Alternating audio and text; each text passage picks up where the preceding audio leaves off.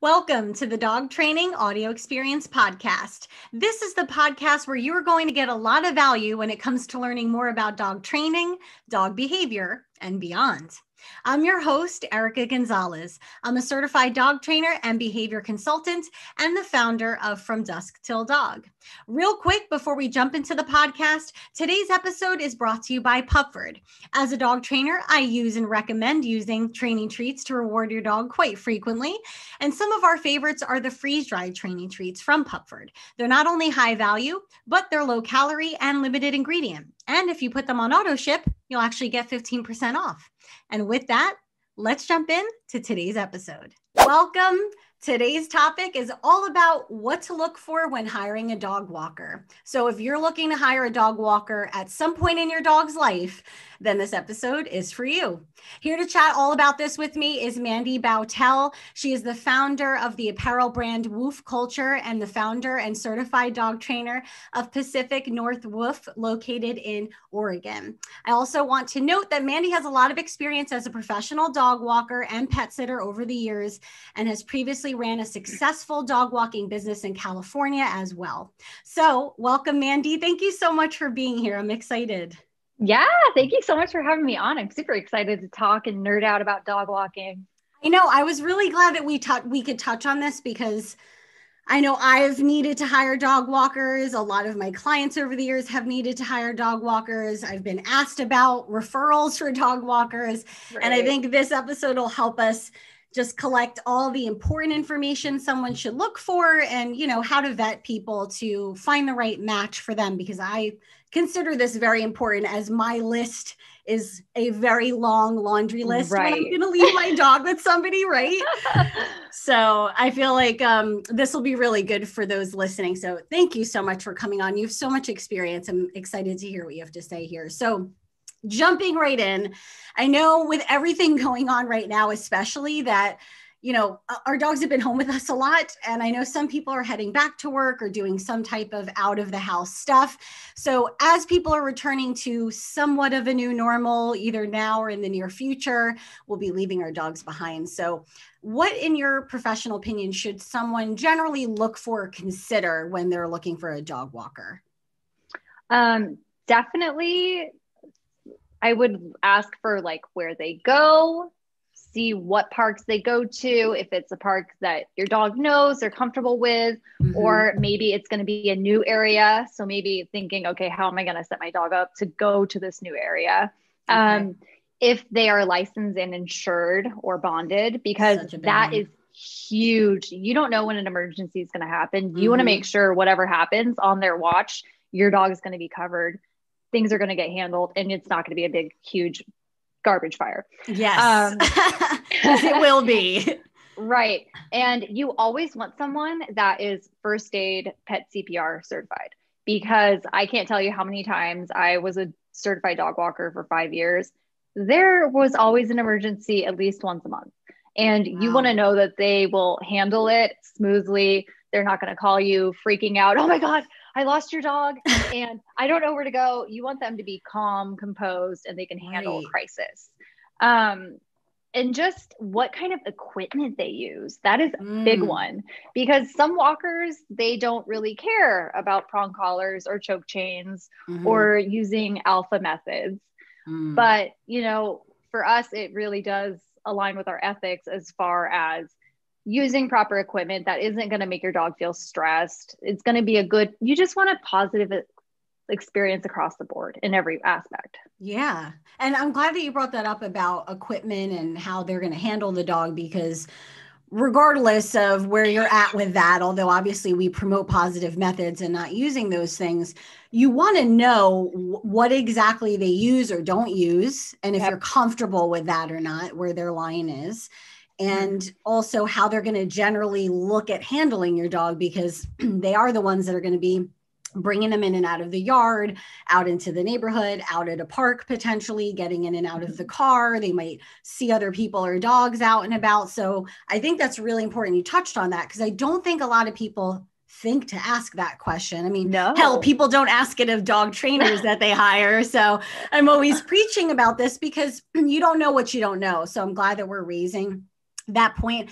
And I do want to say, I'm glad you brought up the insurance and bonding and, CPR certified and first aid stuff, because again, things I don't think, I think people assume, hey, this is a professional business, this is a dog walker. They know what they're doing. Yeah, they obviously should have these things. It's kind of implied, but some people don't.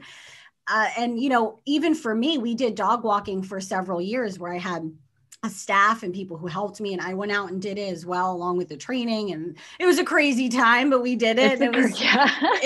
I know you've done that too. And it was like a lot to juggle.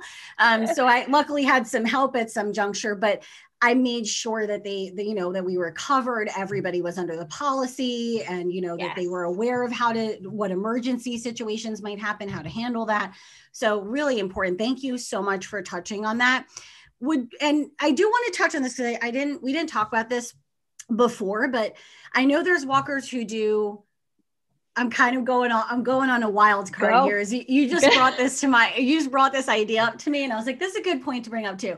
In my neck of the woods in suburbia in New Jersey here, most dog walkers are, at least from what I know locally, they kind of do one-off visits. So they're coming just for your dog in your house. They walk them around the neighborhood, or they play with them in the yard. We bring them back in. Good to go. Thanks so much. Lovely.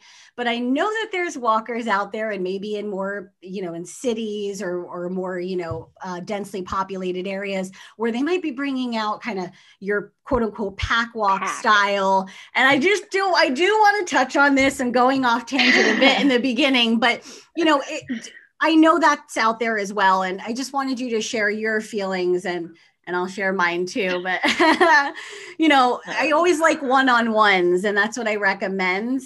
Obviously dogs in the same household, if they're all going out, so, if there's 2 or 3 dogs that live together that we're bringing out to the yard at one time, or walking or whatever. But I think, what are your thoughts on that? Should they be paying attention to how many dogs that these walkers could potentially be bringing out? Yes. So being a certified professional dog walker in San Francisco was a dumpster fire of its own. I loved it. It was amazing. But yeah, some people, so in San Francisco specifically, or the Bay Area, they had specific numbers of dogs you could walk at specific parks, and you had to get a permit to walk at specific parks. Okay. Not that anyone followed that, because, rules are there to be broken, I guess. Right. So like a specific park, you could walk 6 dogs legally. Okay. And then another park, you could walk up to 8 dogs legally. But the max for that area was you could only walk up to 8 dogs legally off leash. Mm-hmm. But you need to have them under voice control. You need to be a responsible walker, of course. Yeah. So with that, I would definitely ask, like, okay, how many dogs are going out at a time with you? Great. Are they off leash? Do you have dogs that stay on leash? Because, there are some fearful dogs, dogs working on getting off leash. And that's another thing I want to touch on is when they introduce, now we're going off on another thing. That's okay. How do they introduce a new dog to the group? Do they have that dog on a long line? So our protocol was having a dog on a 30-foot long line for at least a minimum of 30 days, where we practice building a recall. Wow, so that is something to ask, is how is my dog going to be introduced to the group? How are you going to work with my dog if they are going to be off leash? On leash, I would say a maximum of 3 dogs going out at a time, because you want your dog to have that one-on-one sniffy time. Yeah. Sure, if they're social and they like other dogs, that's okay. But I would be asking how the walker is going to be introducing them on leash, because on leash greetings can go iffy. I'd be weird about that. Yeah. For me, I really like, for on leash, I like it to just be one-on-one. That's my dog's solo time. Agreed. But there are these other options, and, depending on how they set it up, I think asking those really important questions, right? So that, that, okay, I feel comfortable with this. And when in doubt, just follow your gut on this, people, listening. Yes. I want to just say, even if it sounds good, but if you're not feeling it deep down, something's off, like, vet another person, interview the next person, see if you feel better. So I'm glad we got to touch on that. It's like having someone come and give an estimate on your house. You want to get a quote from multiple people, and that is okay to do. But if they say, they're walking like 6 to 8 dogs on leash at a time, run. Yeah. Because that's not right. That shouldn't be happening. Right. Agreed. I'm so glad thank you for making me think of that so we could talk through that too, because I think that's important to say up front that that's best and that's kind of best practices. So, I think a lot of times too, and especially because we've done dog walking stuff, we've done dog training stuff, and now primarily being dog trainers and all that, I feel that a lot of times, clients I've had and people that obviously aren't sure, it's why they're asking, but their dog is a little bit weird with new people or whatever, guests coming in, whatever, all these issues that could possibly be. Are there certain types of dogs or situations where you would say to somebody, hey, it's probably not a good idea to hire a dog walker right now? Yeah. So if your dog is fearful of new people, or it takes them a while to work up to a new person, I would say, see where that walker is with, because there are some walkers, myself being included, I took the time to get to know a new dog. I would come over every day during my walks and I would just throw chicken at this chihuahua to get him to like me. And I earned his love within a matter of 2 weeks because I put that effort in. So not everyone is willing to do that, but always test the waters and see. But if you are like, okay, my dog is just not okay with other people, we can work ways around that, whether it's having someone come, introduce themselves daily, throw food party at your dog, or maybe daycare might be a better option. But again, it is getting them more comfortable with the person. I know for Pip, for example, he has really bad setbacks, needs mommy all the time. Great at daycare though. Does not care about me when he goes to daycare. So there's a weird level. Oh, that's cute. It's like a field trip for him. He's like, okay, we're good. But yeah, I think too, what I want to say this because I've had, when we did dog walking for those couple of years, and I would go with every single walker, to the meet and greet. So most dog walkers will give a free meet and greet or a small fee to do the meet and greet. Usually it's free, but everybody's doing different things. But they would come and I would go with them, of course, as the dog trainer brain would be turned on there, and I'd be watching everything, making sure it was safe. And I was very anal about it. And that's exactly what Josh and I would do. Yes. Yeah. I know you guys, I know you understand me on this, but I'd be like, oh, I see a lot happening here where maybe someone else would not know that, not being a trainer. Sometimes I would just say, hey, if your dog's a little bit, not 100% with us, and let's say you're hiring a walker, you're not sure, your dog's a little apprehensive, there's potential there, but we're not really sure about it. Start hiring a walker to come. Like you said, Mandy, even if you have to hire somebody, if they're not maybe willing to do it as part of just caring and wanting to be, wanting to do it on their spare time, pay them to show up. And start working with them for 3 weeks before your vacation or before you need them. Build this rapport before you need it, folks. I feel like that's super, super important. I will say something too, that if your dog likes women more than men, make sure you're hiring a walker based on that. So, my dog that's fearful of men, I'm not going to hire a male walker. Right. That's going to make it potentially harder to overcome here. So that's a good point too. So if your dog does better with a specific type of individual, let's try to target that so that it makes them more comfortable. So, and I just, again, sidebar, because we're shooting off here, Mandy, but I just thought of this too. Have you had this happened a couple of times where the dog would be a little apprehensive, nothing crazy, but maybe not 100% when we were there the first time or two. But then when the pet parent was not present, they were at work or they were out. The dog was fine and really happy. And then I've had the opposite where the dog was pretty fine during the meet and greet. And then we show up and the dog's like, no. Yeah. So just So because of that, I would say if you're a good thing about hiring somebody before you need them is you could just go out to the store, have the person come and the person can be like, oh, they're apprehensive or they're growling right now or something's going on. Don't have the first big run be you're in Jamaica for 3 weeks, you know? right. No. Oh my So, God. With that is a great question and something that doesn't really get thought about. mhm, So if the dog is like, oh my God, you're so cool. Okay. Oh, wait, no, mom's not here. I don't want to uh-huh, go with you.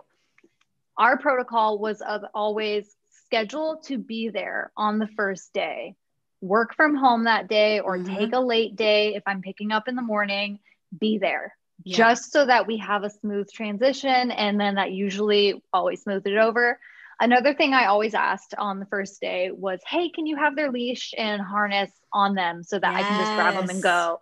Because there is nothing that is going to stress the dog out more and make the situation harder on your poor walker than having to corner your dog and leash them up, maybe making them, stress pee. We don't want mhm, that. We want a good association. So just have them leashed up and harnessed and ready. Have them in a crate if they like being in a crate so they can just grab them and go out the door. yeah, And if your walker is not bringing treats into the house with them, have treats ready. Just say, hey, yes, there's a jar of treats on the entryway. Take some. mhm.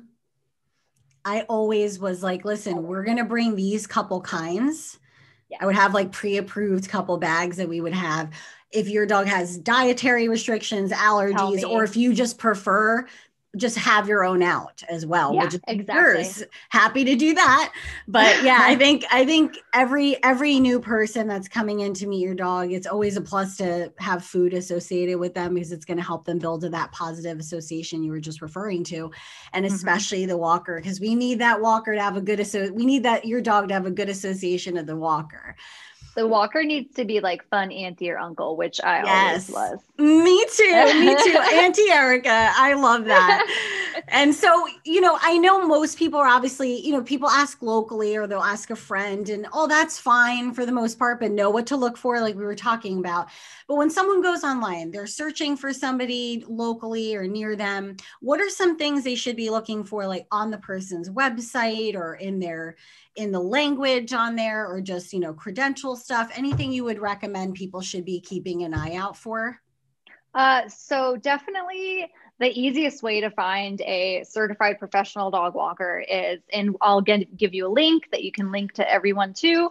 Great. But Dog Biz has their own professional dog walking academy. I Mhm. went through it. Josh went through it. We actually instructed Nice. as well. But Nice. this is a like 4-week program or 4-day program where Mhm. people that want to become walkers, they go through it. They learn the emergency protocol. They learn to get insured and bonded. They learn how to handle group situations on and off leash. Wow, And great. they do not get that certification until they have passed with the field trip. Hmm. So DogBiz has a link on their website where you can find any certified pro all over the world that has gone through their program, and you will be able to find a certified professional walker in your area. Nice. Um, with that, I would say just look for red flags. There's these trigger words like balanced, alpha, Hmm. even pack is a Yes. little, I don't like the word pack. I like saying group outings. Yes. Um, Agree. but just make sure, how long the dogs are being walked, how many are being walked. Some websites will say that, some will not. Hmm. But good walkers will always say what their certifications are. Hmm. So always look for certifications. And if you ever get the gut feeling where I'm like, that dog has a shock collar in the photo, Yeah. turn away. Yeah, check out their social media. I love looking Yes, because there's social media is pictures. You can huge. see a lot of what the dogs look like on these outings Do the and dogs look stressed? Do they look what are they happy? wearing and what does it look like? How many other dogs are around them in those photos and what's everybody? You'll be able to see a lot. I mean, social media in general, we can find out about a lot about a person in general and a business and what's going on. So I love using social media to just whether I'm getting my siding power washed and I went on social media to look Yeah. at, I'm like, oh, this house looks like pretty clean. So regardless, I feel like that does a really good job as well. So Yeah, I love that having affiliations, credentials, where are they, are they affiliated with any dog walking groups or, things like that. So thank you. And definitely we'll share the link to that certification program. So those that may be interested that are listening on becoming a certified dog walker, you can do so there.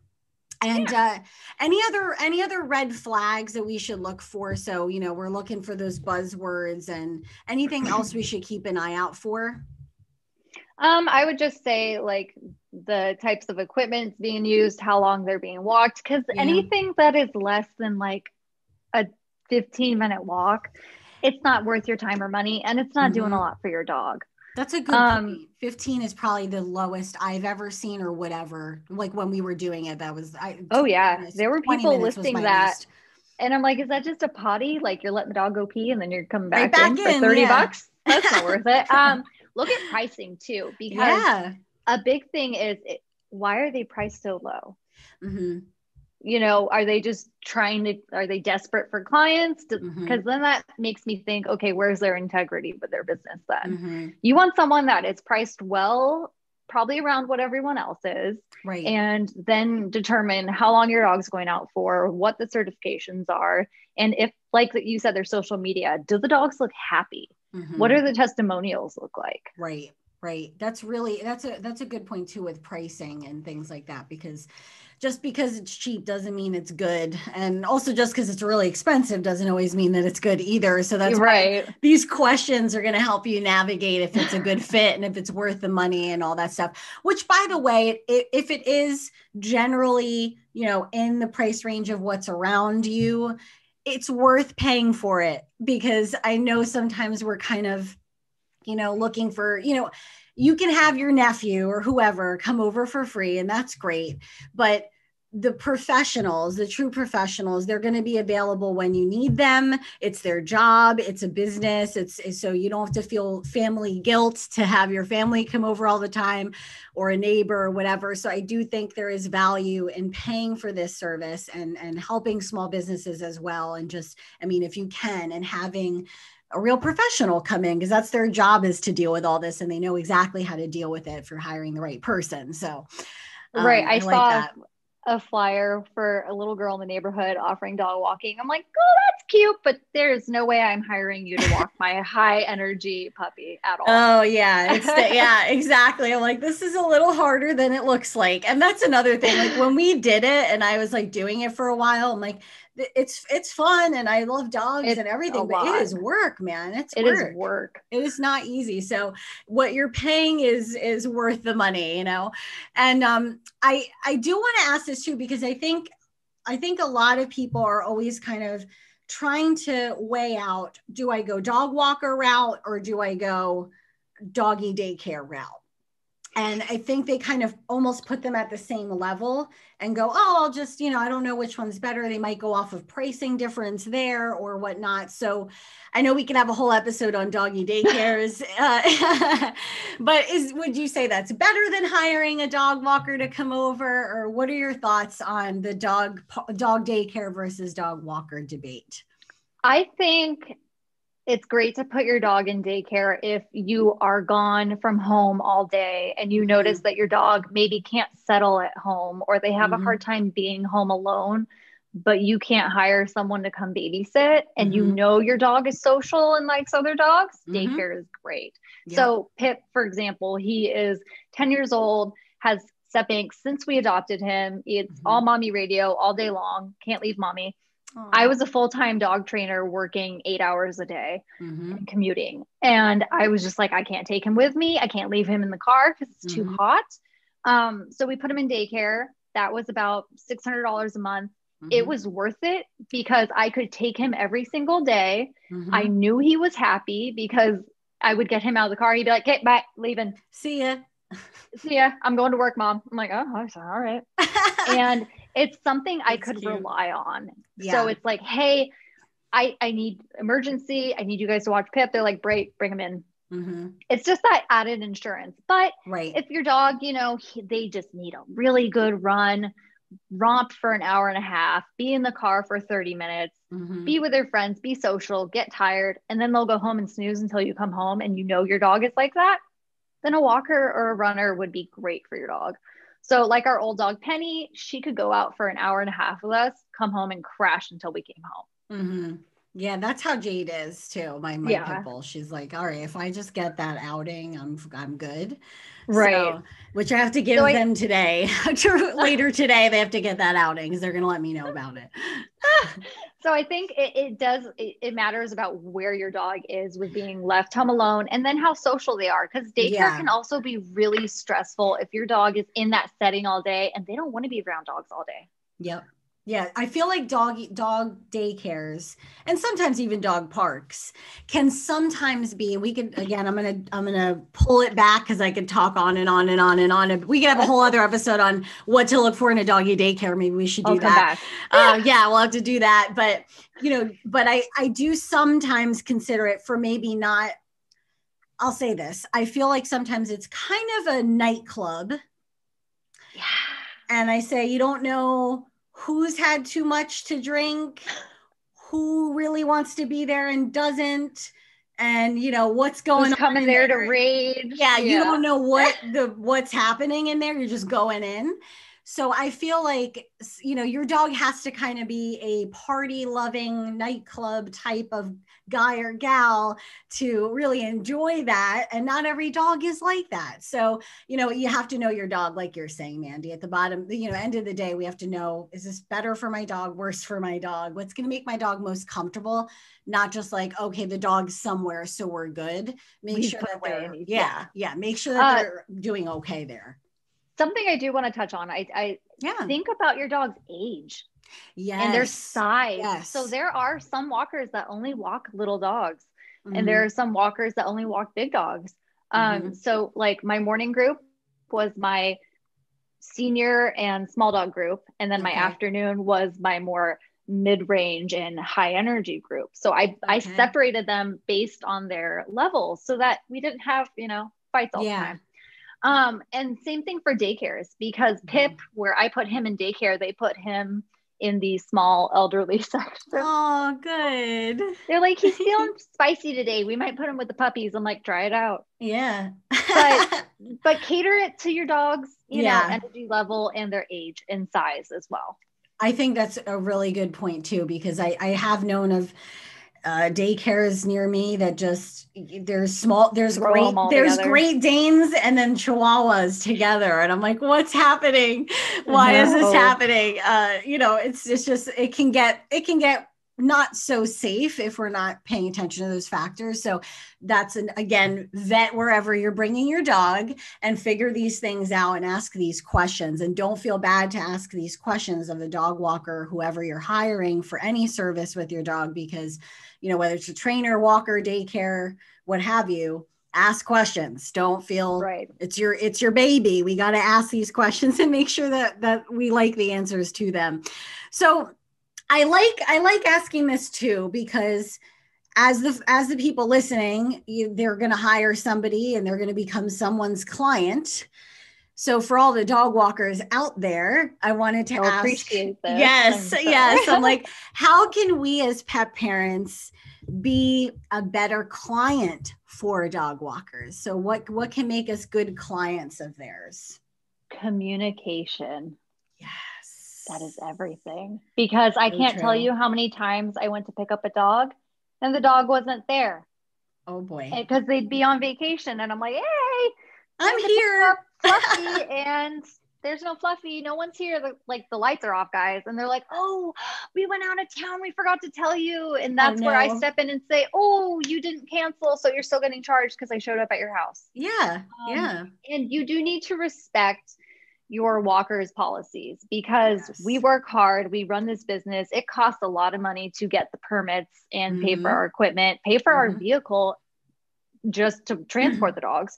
So just communication is really good. So if you are thinking like, oh, I'm not feeling good, I want to have them cuddle at home with me, text them the night before or the morning of. Right. Some walkers may have different policies. You could text us before 9 a.m. and we would say, okay, great. just communication. That is the one thing I can say. And just paying attention to the time when we pick up. So I know for my experience personally, when I was dog walking, I always had a specific time frame where I would come and I'd be like, hey, I come in between this time, make sure your dog is home. If they are not home, I am not walking them. Right. And there were times where I went to pick up the dog. They arrived maybe 20 minutes later and they're like, I was like, sorry, I'm already at the park now. And the window closed. Yeah. Yeah. Right. So just be really respectful of our time frame, of our scheduling, because we have certain time slots for certain dogs, and just communicate everything. I do not care if I get a text at 12 a.m. I will answer it the next morning, but text me, because I'd rather get it than not get it. I'm glad that you said that, because I think sometimes it can seem loosey-goosey for some dog walker, dog parent relationships. But, if you hire somebody who has a real business and is really doing this, we have time restrictions and windows and places we have to be at another time. So very important. And I would say too, in terms of communication being so important, also I can't tell you how many times we went into a house and they told me the dog was like really, really fine with people, and they really weren't. And then they started explaining, well, he does get snippy about this, or, he is uncomfortable about that. So maybe people just don't think of it, but I'm bringing this up to help, to say, hey, tell your walker, your potential walker, everything about your dog's behavior, everything about what their day-to-day every is like. Mole, every freckle, every bump detail. And lump and whatever. Yeah. Like mark on them. Like we need to know those things, because if not, I've had a client once that, didn't tell me their dog had some type of something removed somewhere on them. And then we went out, on a neighborhood walk. And then they're bleeding. Yeah. And then we got back and I was like, there's like this weird, mark on the dog. And I'm sitting there panicked. Like, did he brush up on something? And so then I let her know. I took a picture and she was like, oh yeah, they got something removed. And I was like, oh my God. So as much as you can, like you would a babysitter for your child, like let your dog walker know for your dog what's happening so that they are aware of it. And I just lastly want to add, because I think where your type of dynamic with the dog walking was kind of like pick up and go somewhere cool, whereas where I live, no one does that. So it's like we go to the person's house, we play with them in the yard, or we go on a neighborhood walk and then we bring them back home, and it's like very, very one-on-one. So it's cool and I do think, now there's maybe one or two who do bring somewhere, like to a park. So just wanted to say, like, you can get a walker that will do both, or maybe just specializes in one. So again, asking those questions and figuring out what the outings are going to be like. So, right. Exactly.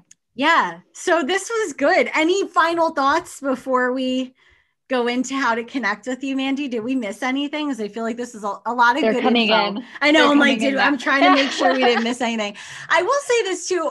I at least when we did it, I paid the money to have a online kind of like booking system for my clients. So these, again, with modern day technology and everything we have going on, most walkers, you can ask this, is like there was like a client portal, and they could put in if the dog was feeling sick or had something removed, or their vet records, and they can kind of at their discretion add all that in. They can book appointments, cancel appointments, change times, within specific limitations. So that's something that helped me a lot, that I think helped people also like our service, because it was easy for them to kind of user friendly. Yes. Yeah. So seeing if they have stuff like that too is another thing to look for if you want that type of thing.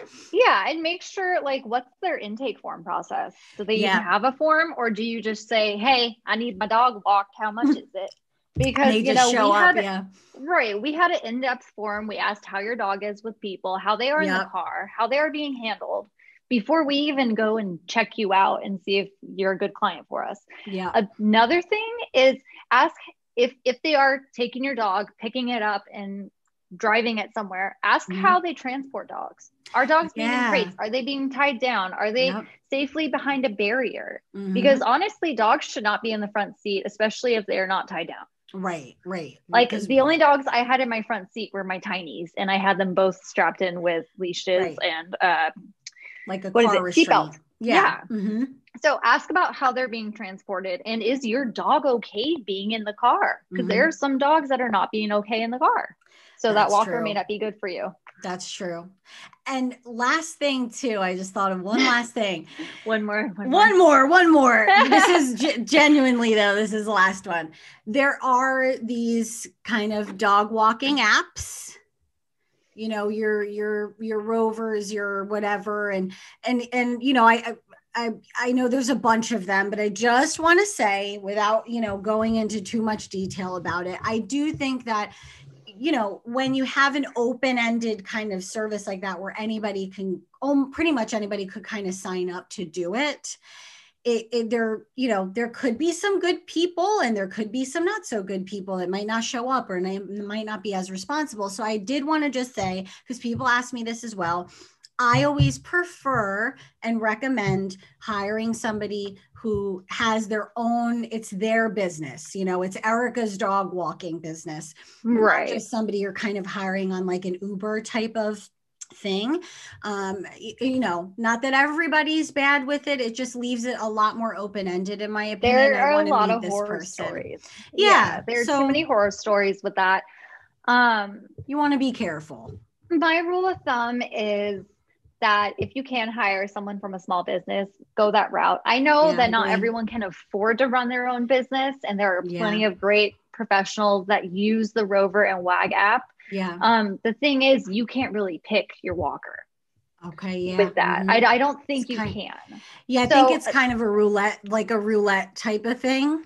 yeah, if Although I your could be dog wrong, is but just like, say you have an amazing lab and they just love everything, everyone, sun is always yes, shining, rainbows coming out their butt, yes, then maybe your dog they would might be love a good that. candidate. Right. Yeah. Like I had one client that they used WAG when I wasn't available, and their dog was just like freaking happy go lucky all the time. And Yeah. I'm like, that's a great dog for it. But if your Great. dog is fearful of people or people selective, Yeah. I wouldn't go through that. It just, Agree. it's also, you're skimping on quality. Mm-hmm. Yeah, I think it leaves it much more open to chance. Yeah. Whereas, especially as me being a dog mom as well, I'm like, oh, I really want to like meet the person who owns the business. And I want to, you know, Right. again, it's just like we would interview anybody else. So I do want, again, thinking of it almost like a babysitter. It's I like kind of want Uber. to know yeah, I want to know Yeah. the babysitter and like understand who they are and how they operate before we move forward. So wanted And to I'm touch not on that. comfortable with some stranger going in my house to get my dog. Yeah, yeah, there's I'd rather that meet too. them. We're going in the Yeah. house and all that stuff. I mean, you're giving your key and access to your home to someone. So that's all of this is so important to consider. Right. So this was great. Mandy, thank you so much. We covered a lot today, what to look Yeah. for, red flags, what to look for on websites, how to interview and vet people, the daycare and dog walker kind of debate on that, and how people can be better clients, which I like covering. So where can people connect with you, Mandy? I know you have a few different awesome projects that you're involved with and businesses you have. So how can people connect with you? My main account is Woof Culture. That is my clothing brand. It's just Woof and then CULTR, spelled funky. Or Pacific North Woof is my training business. We will be opening up shop probably late June around, and we'll Oh, be doing virtual nice. training. So not just Great. based in Oregon, catering to everyone. And Lovely. then I also run the Dog Biz social media where you can get more info about dog walkers and all that fun stuff. Awesome. Yes, I will make sure to tag all that. Thank you again, Mandy. I appreciate you coming on. I'm so glad we finally got to do this and for bringing all Yeah, of your knowledge on the dog walking front. So thank you so much for coming on. of course. Thank you for having me. My pleasure. And for those listening, do not forget, treat yourself and treat your dogs.